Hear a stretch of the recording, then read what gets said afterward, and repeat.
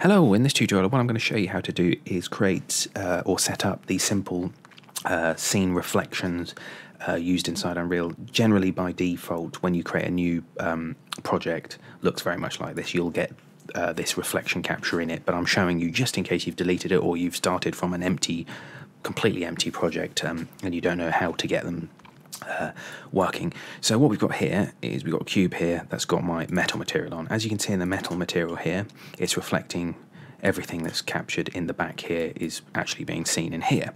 So obviously we want this obviously these reflections to appear in this scene showing the sky. As you can see here, it's showing the bottom sort of floor grid thing in the reflection, but nothing else. It's not showing any of the sky. So what we want to do is in our modes is go to Visual Effects and drag in the sphere reflection capture. Now there's three types here. We've got sphere, box, planar. Planar I'll do a separate tutorial for because it's, from what I understand, when you do it, it's very intensive. You have to turn certain things on in the project settings, and it's more used for, say, like a mirror, but like a real-time mirror. You know, if you wanted to show this a copy of the scene, essentially. Obviously, as you can imagine, it's very intensive. I'm sure as hardware gets better, etc., it won't become a problem. But it's one of those things that you tend to stay away from unless you're doing something, say, like architectural visualization or something like that.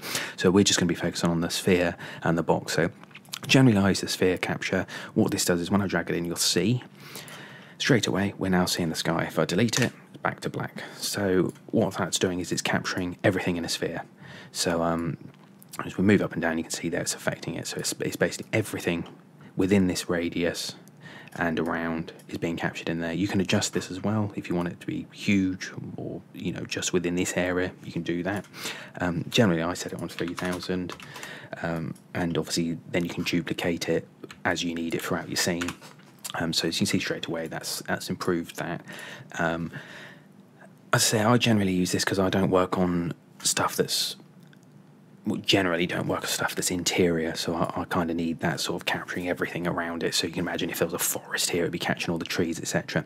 So if from what I understand with box reflection is that it's used for, well, essentially something's in a box. So if you say you're working on a corridor, a haunted house or something like that, you obviously you just want to light stuff, reflect stuff that's in the corridor. You don't want to be reflecting stuff that's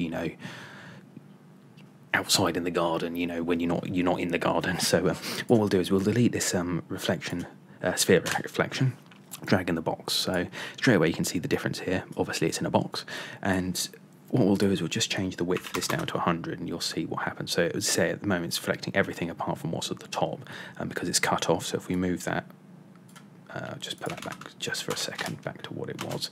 You see, if move that, that's what it was before. Move that up and down. Same at the bottom. You can see it's getting darker. And obviously, if I change the width of this, what it's doing is it's only showing reflections that are within this yellow box. So if I move that, it's still within this yellow box.